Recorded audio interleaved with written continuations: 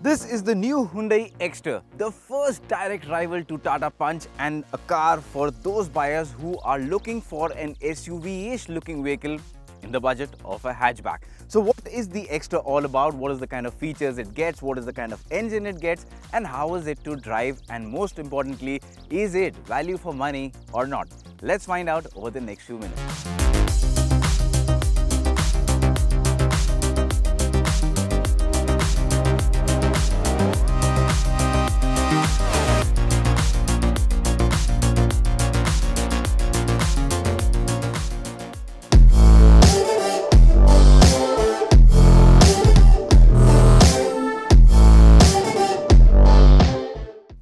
Now let's talk about the design first, and as you can see, well, it has got definitely a very different design from the Tata Punch or any other SUV-ish hatchback that you have on sale right now.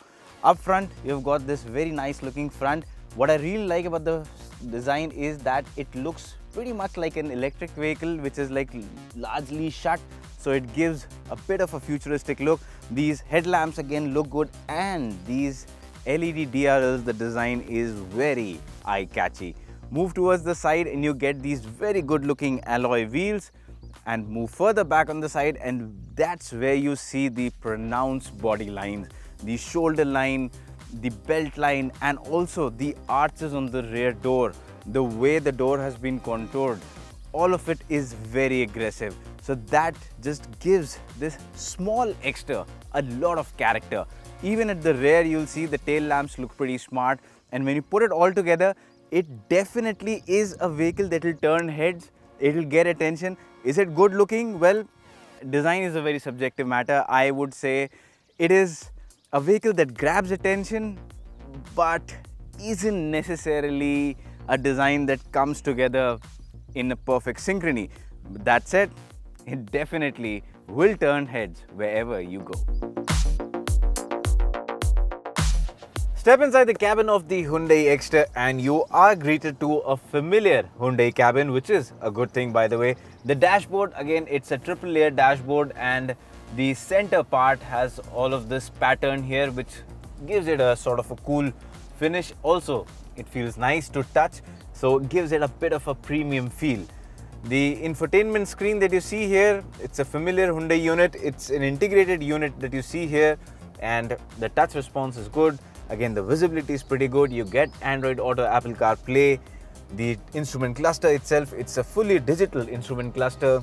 Good readouts, big, easy to decipher units. So again, very easy to read in that way.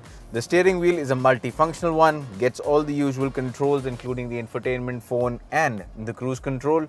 And you've got the climate control buttons in the center console. You also have a wireless charging pad here, and an electrically operated normal sunroof, not a panoramic sunroof.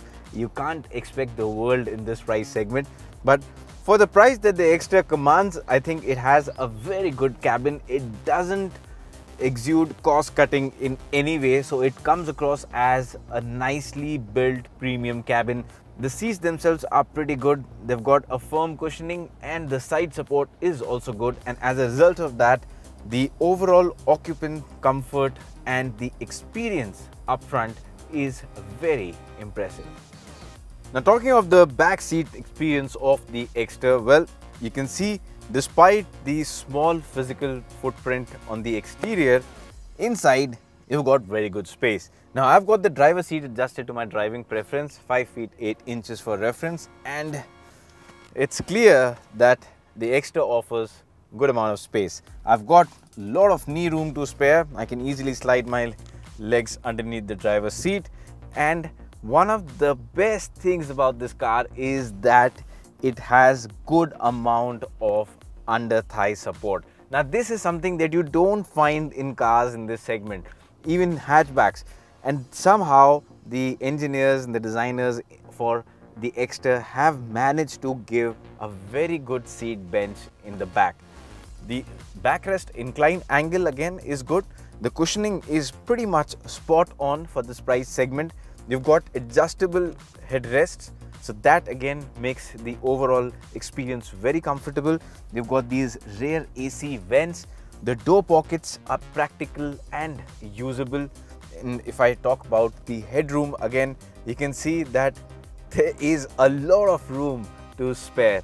So clearly it's not a small car and it's not gonna just manage to fit in your family or your friends. And as a result of that, if you're looking for a car to just go out with your friends or to take out your family in, I think the Exter does a brilliant job of it.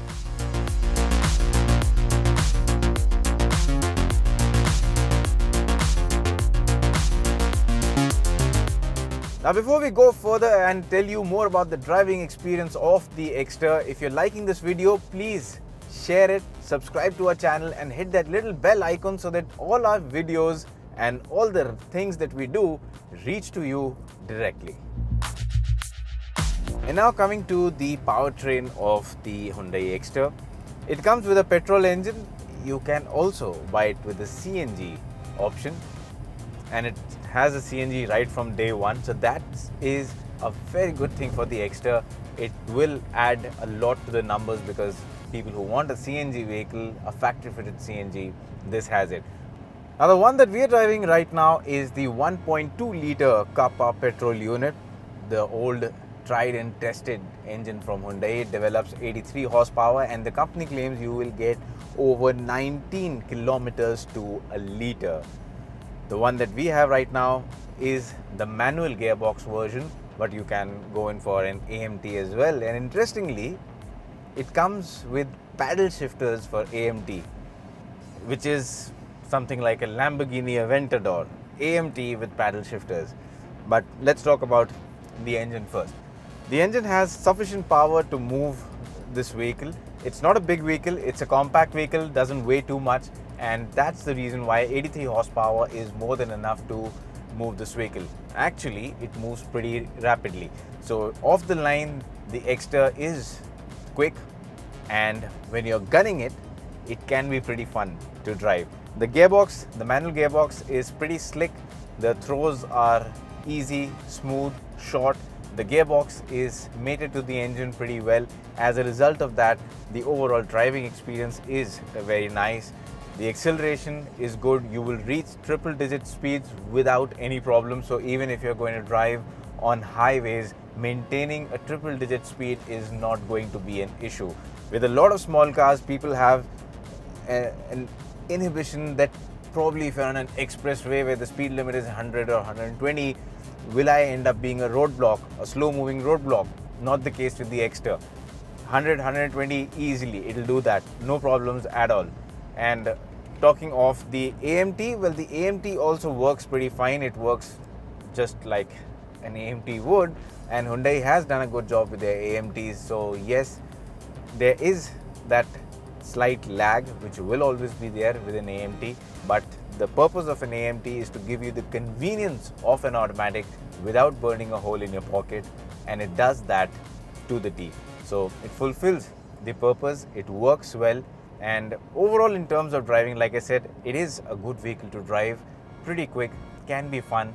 It is refined too. So from the perspective of its segment, when you drive it, it doesn't give you the feel, of being a vehicle that costs less. You do not feel any kind of cost cutting. Like I said earlier, you don't find any evident cost cutting when you look at the cabin. Similarly, when you drive it, you don't feel you're driving something cheap. You feel you're driving something good. And that, I think, is a very strong point of the Exter. And that is something that will differentiate it from a lot of other vehicles in a similar price bracket. Now coming to the ride and handling, well, the ride quality is tuned more towards comfort, which it should be, because the kind of customer that the Exter is aimed at, they want comfort, not a sporty handling. But that doesn't mean that it doesn't handle well. At triple digit or high speeds, it drives in a very composed manner, and even if you're braking hard from a high speed, it doesn't really feel nervous, so it will hold its line. Around corners, well, I would say it's neutral. It's not a vehicle that can not go around corners fast. It can, But like I said earlier, it's not a sporty vehicle. It's built to cater to a certain purpose. It does that. So as long as you keep that in mind and drive it fast around corners, it'll be fine. But try and push it a little too hard, you will immediately experience a fair bit of body roll, understeer, and that is not something you would want to see in a vehicle. It's not built to do that, so no point doing that. But overall, I think it is a nice vehicle to drive, comfortable, like I said, good ride quality, predictable handling. The steering again is very light and easy to use in traffic. The flip side is it doesn't give you any feedback of what's happening with the front wheels, but that I think is a case with a lot of Hyundai cars. You do not get any kind of a good feedback from the steering, but again, that's okay. Like I said, it's an urban vehicle primarily, and it does its job pretty well. So should you buy the Hyundai Exter or not? Let's talk about the prices first. Now you can see the prices on your screen right now, and I believe the Hyundai Exter has been priced pretty competitively. The top version maybe has room for a little bit more competitiveness in the pricing, but at the end of the day, if you look at what you're getting for the money, the kind of package you're getting, the space, the features, the driving quality, everything, I think the Hyundai Exter comes across as a very strong option.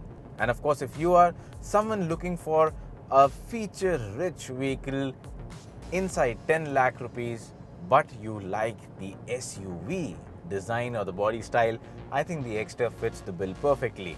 So if that is your requirement, I think the Exter is not just the newest option, but also one of the best options in the market today.